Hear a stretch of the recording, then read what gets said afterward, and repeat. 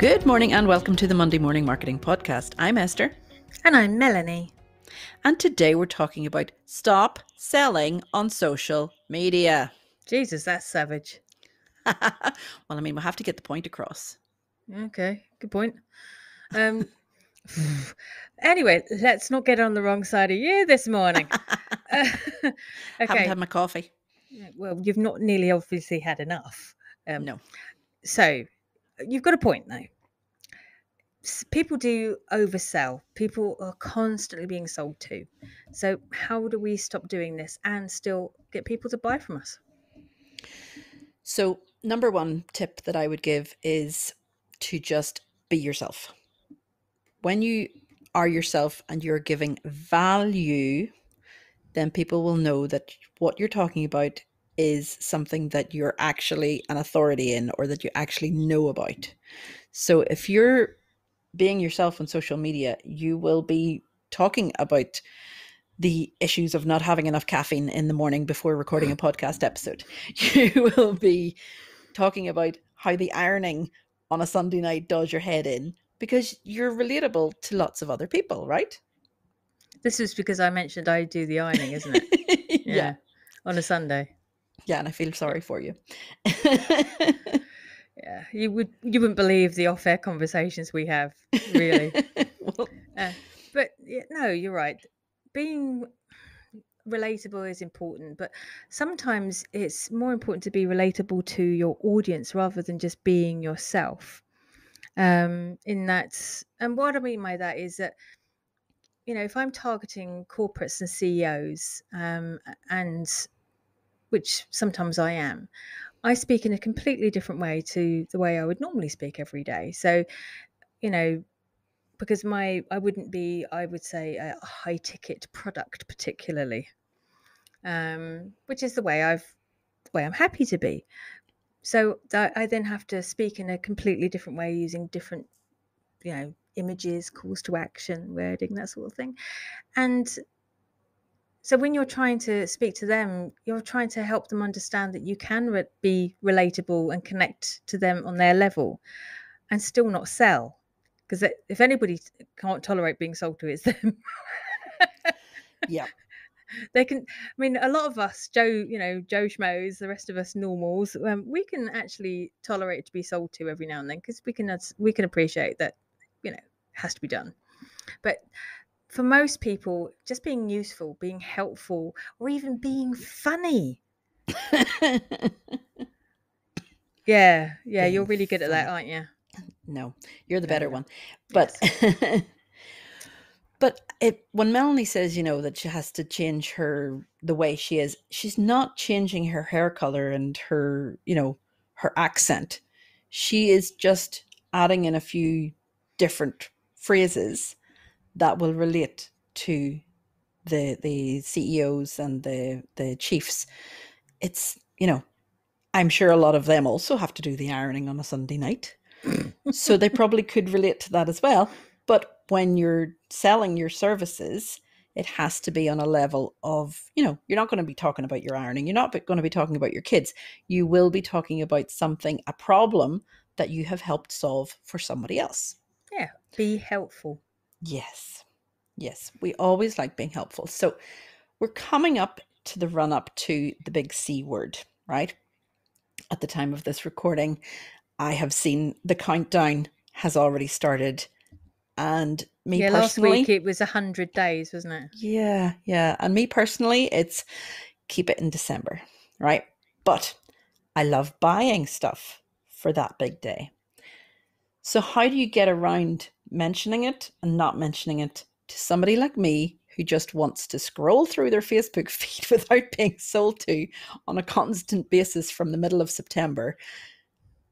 Your baubles and your angels and your hair clips and your toys. And what advice would you give to people without having to mention why they need to sell these things? Oh, special occasions. I mean, special occasions happen year round. Wedding anniversaries, weddings, birthday parties. Frankly, the next big important day for me is Black Friday. Don't know what you're talking about. That's the next big important day for me. So for those of you forgotten, Black Friday is coming up. Don't forget. You forgot my birthday. Oh, crumbs, did I? I'm going to make her pay for this later. Damn it.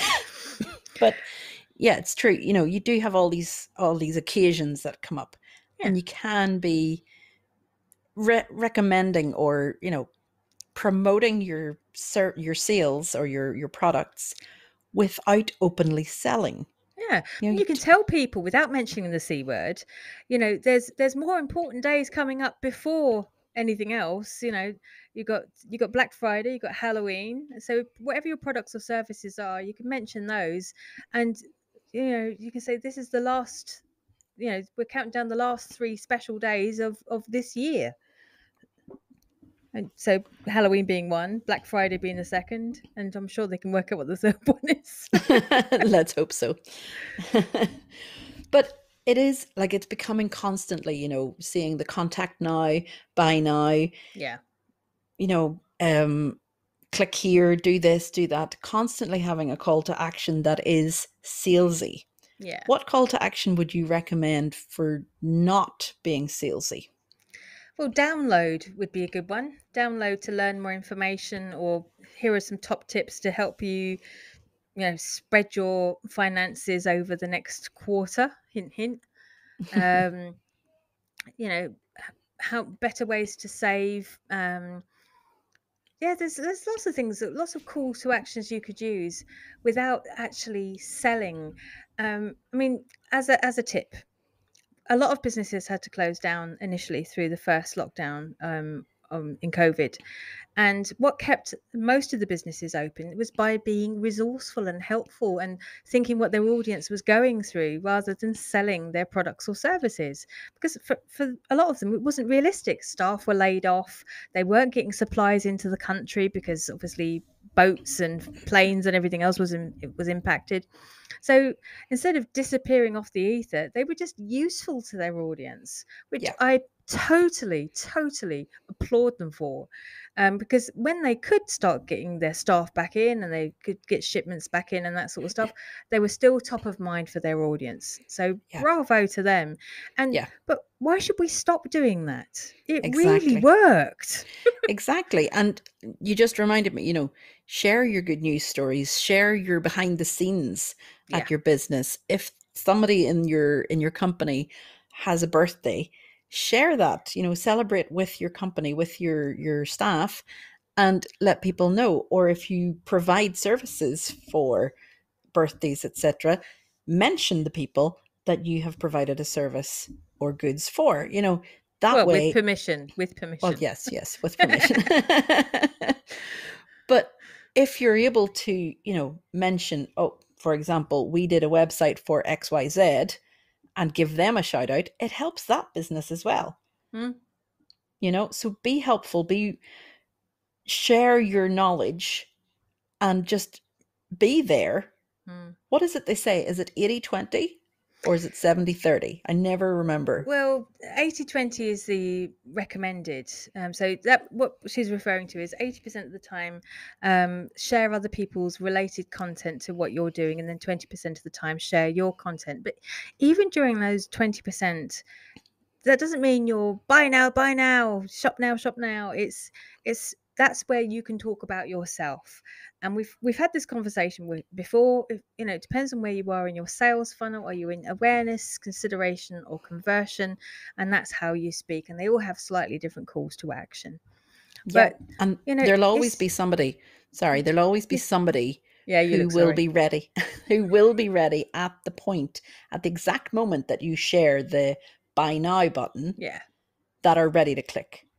You know, it happens all the time that you just think of something or, oh, I forgot, whatever. And you automatically see, I think, you know, we all know Google listens, but it automatically pops up on your feed that this is available and I have so many of these left. And you're like, perfect. You know, this is exactly what I need at the right time. So it doesn't matter if you only share it once a week, once a fortnight, your buy now button, there will always be somebody there that needs it at that very moment. Yeah. And sometimes it's just enough, even if you've gone through that part of the sales funnel, the lower part of the sales funnel, and you're restarting again. Somebody go, I should have contacted them last week, and that reminder that you're there, that you're being useful and resourceful, is just enough to help them push the button. But try not to always sell, because we really hate it as much as anybody else, and we're in the business of trying to sell stuff. And I mean, the key is in the title. It's called social media. Social. Okay. They put the emphasis on the first word, and even when you say social media, media tends to be the lower word for some reason. Social media. You don't go social media. It's very rare that people would do that. So the emphasis is on the first word, and being social is how it works. So that's rant over, basically. We'll be back next week with another. No, we won't. We try not to rant every week. Try being the operative word. But that is it for this week, guys. If you do have any questions, or if you would like us to help you with anything in order to not be salesy on social media, then just reach out. We're here. Subscribe to our channel and follow us on all our social media so that you can see when the next episode drops, and you can learn more marketing tips from Melanie and myself. Thanks for joining us, guys. Bye-bye. TTFN.